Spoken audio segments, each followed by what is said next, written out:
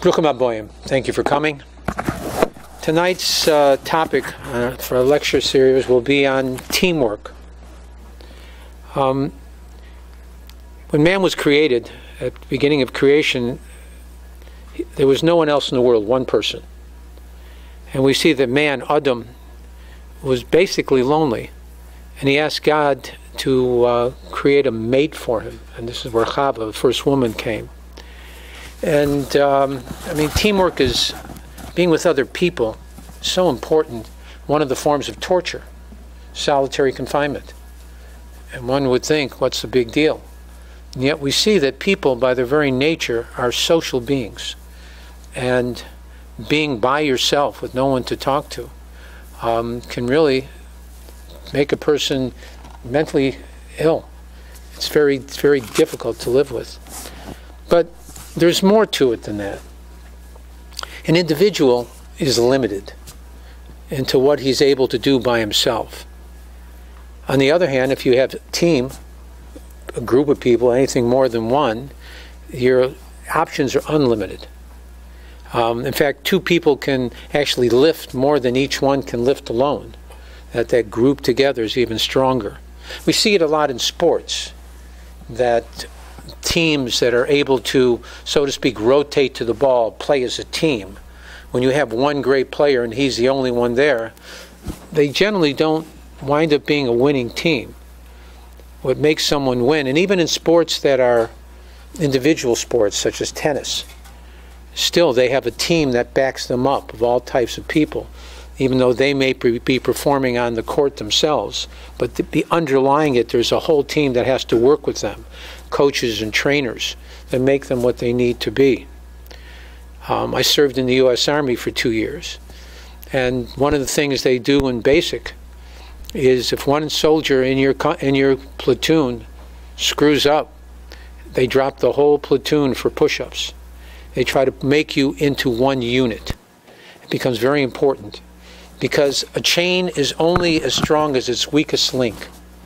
And what they're trying to do is make sure that everyone works together as a team, as one unit, because that one person can get everyone killed. And it becomes essential that everyone works together and pulls what they have to. On a religious term and a way of looking at it in religious means, when the Jews received the Torah on Mount Sinai, one of the main things that they were given is this term called arevis, which translates to mean culpability, that we are all considered to be one body, that all Jews together form the Shekhinah, the divinity of God. And much like a jigsaw puzzle, if you have 1,000 pieces and one piece is missing, what you do with the rest of the 999 is throw them away. It's useless. Every piece has a function, every piece is necessary, and every piece has its own special place. And this is what we have based on Judaism, this idea of culpability, that we're responsible for someone else. In the secular world, it's really mind your own business. Consenting adults, as long as people do something in the privacy of their own home, we don't care. Religiously, we care a great deal. Because again, if you ask someone whose toe hurts how he's feeling, he's not going to say to you, I feel terrific, my toe, it's in bad shape. What he's going to tell you is, I'm in pain. Because, and it's even more than that.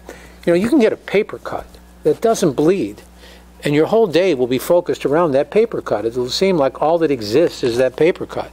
Everything goes to that. So this idea of culpability, that we are all one unit, made of the biggest thief in history, a Jew. Now, we didn't steal anything, and we have nothing to do with it, yet when you find out that the biggest thief in history is a Jew, it bothers you.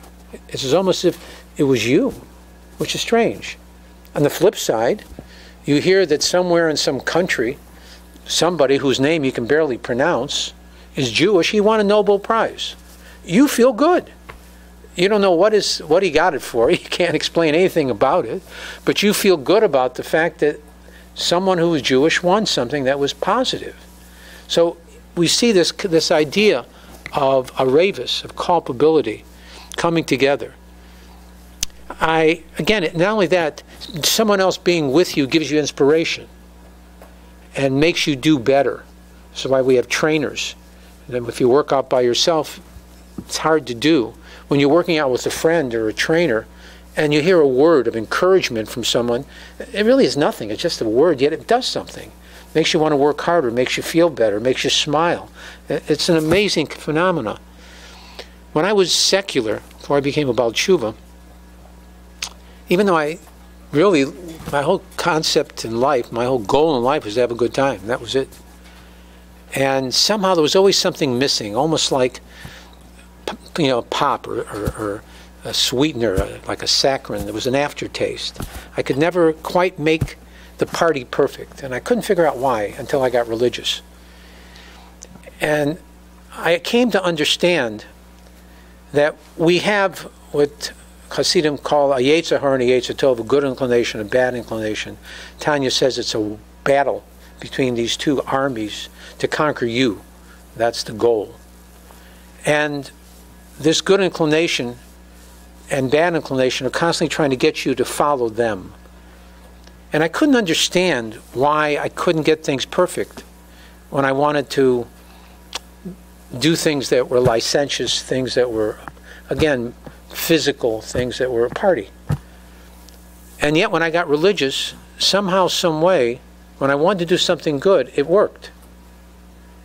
And what we say is that if a person's having problems overcoming his Yetzer Hara, his evil inclination, what he needs to do is get a friend. And when two Yetzer Tovs come together from you and someone else, then you can overcome your Yetzer Hara. Which sounds very romantic, but really is not logical. Because what we're saying is you have two Yetzer Tovs against one Yetzer Hara. But really, if you have two people, you have not only two Yetzer Tovs, good inclinations, but you also have two evil inclinations. Nothing changed. So the equation is still the same, no matter how many people you have. So what's the difference? The difference is very logical. See, my evil inclination, by its very nature, is selfish. The only thing my evil inclination is that it's concerned with is me sinning. It's almost like cancer. If you stop and think about the disease of cancer, it's really kind of stupid. Because what cancer does, it's so evil, it's willing to kill itself to kill you. Because if cancer, so to speak, if it was in a person, if it stayed alive and just weakened the person, it could live forever. But yet it's willing to kill itself to kill you. Ultimate evil. And because that's all my inclination, my evil inclination is only concerned with one thing, me. It's selfish. It wants to destroy me. It doesn't care about you. But my good inclination, amazingly, is based on sharing, camaraderie. And my good inclination not only does it want me to be good, to be godly, to be a good person, it wants you to do it also. And it will go to great lengths to make that happen. So when two people get together, there is a camaraderie, there is a sharing of good intentions and even actions to make things work, to come closer to God, to be a better person, to help someone. And the evil inclination, very selfish. So that was the reason why I was secular person, things didn't work. Because it was all based on the evil inclination. Once I became a Baal Tshuva, once I became religious, all of a sudden things changed. And this camaraderie, in fact, someone once said to me that if you make one friend in a lifetime, you've succeeded. And we were sitting at a kiddush at a party, and I looked around the room and I smiled at him and I said, "You're wrong." I said, half the people in this room, if I call them at 3 o'clock in the morning, will get out of their bed and come help me. It's all different. When you base your life on licentious type of things, dealing with things that are physical, that are based on true enjoyment, and that's it, yeah, then making one friend's a big deal. But if you can connect to God and godly values, that all changes. I had a friend, and his mother, I always live with this. She said that joy with a friend is doubled, and sorrow is cut in half. So when you're part of a community, when you're part of this teamwork, difficulties become much easier. You have someone else to carry the load with you. Someone cares. And when you have joy, it's just over the top, because someone's dancing with you, happy with you, sharing with you, wants you to be successful. You know, there was a king of Israel. His name was Achav. And Achav, when his troops, even though he was an idol worshiper, when his troops went to battle, no one died. King David, when his troops went to battle, people died. And the reason was, when Achav, the people in his kingdom, they got along. There was camaraderie. Where there's shalom, God exists, even if they're idol worshippers. God's a parent. What a parent wants more than anything else, he would love his children to love him and to be a part of it. But more than anything else, he wants his children to get along. Nothing will hurt him more than seeing his children arguing and hating each other. We see the power of this camaraderie in a minyan. When 10 men come together, all of a sudden this unit of 10 breaks down the gates of heaven. That all of a sudden, God, we know that no matter who they are, whether they're religious or not, whether they're even evil people, but if you take 10 Jewish souls and you bring them together in a room, the Shekhinah, the divinity of God, rests on them. And their prayers are answered. The power of the camaraderie, of teamwork. Even studying. We do not believe in a person studying by himself. We believe in what's called a chavrusa, a study partner.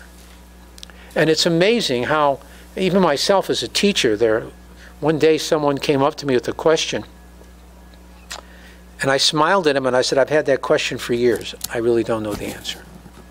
5 minutes later, I walked up to him and had the answer. Because when people come together, it's inspiration. It creates certain things. But not only on earth. We learn better when we study with someone, but even in heaven. This concept of the chavrusa, you will be in heaven with someone else. It's still based on this partnership of camaraderie. And again, all Torah is based on the mitzvah of Yahavta l'reacha kamocha, loving your neighbor as yourself. Again, camaraderie and showing love to someone else. In fact, they tell the cute story of a couple, an old couple that came to a doctor. And when they were taken into the examination room, the husband went with the wife. And when the doctor came in, it was the wife who was sick. And the husband said to the doctor, "We have a pain." Because that's how close they had become. And you see that many times when one spouse passes away. The other spouse continues to speak in plural terms. We, us. Never I and me. Because that gets inbred with them, this idea of camaraderie. They tell a story of the holy Baal Shem Tov, that he would stand in prayer for quite a while, and his students knew this, and the farmers, the simple people that came to pray with him, would leave and go take care of their business, and his students would stay until he would finish prayer.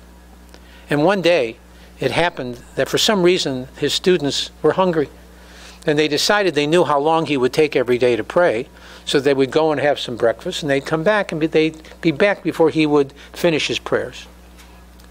And that day when they came back, he was done and waiting for them. And they were surprised and taken back. And one of the elder students that he had went to the Baal Shem Tov and asked him, "Rebbe, every day you take a certain amount of time. Today you finish so much quicker. Why?" And the Baal Shem Tov said to this student, he said, "You have to understand that I stand on your shoulders." And he said, the example is, I'll tell you a story. There was a man who had great vision, and he was able to see it on top of a tree. There was a very unusual, rare bird that he wanted to catch. And what he did, he didn't have a ladder, so he told his friends, "I'm going to stand on, you stand on his shoulders, he stands on your shoulders, all the way up to the top of the tree, and I'll climb up on top of all of you, and then I'll get the bird that's on the top of the tree." And his friends did that. One got on top of the shoulders of the other. And he climbed on top of their shoulders, and when he reached the top, the person on the bottom thought, he probably doesn't need me anymore. So he walked away, and all of them came crashing down. The Baal Shem Tov says the same thing with me when I pray. The only way I'm able to reach heaven is on the shoulders of my Hasidim, of my students. And when you're all here, I use you as a platform to stand on, to be able to reach the gates of heaven, to be able to make sure the prayers of all of Israel are heard. Today, when you left, I came tumbling down. So you should know that your purpose is very strong and very needed. And this is the idea. We need to know. We need to connect to people. We need to care about people. We need to be part of a team. When people, professional athletes, soldiers that are in battle, what they miss is the camaraderie, not the money. It's the camaraderie of being part of a thing. And you see that. My brother-in-law, who's not a religious person, said Kaddish for his father and went to a minyan. And he was amazed. That's what he saw, the camaraderie in the synagogue of the men that come every day. And it makes a difference. And this is probably why God listens to a minyan. Because when people come together and there's love between them, this evokes God's love for us. So hopefully we'll work more on teamwork and being part of a community and part of people. Again, yeah, they can be a pain, but at the same time, there's no greater joy. May God bless us all that we're part of this team, God's team, and that we make the world a better place in all that we do and all that we say. God bless you all. Have a good Shabbos, and thank you for coming.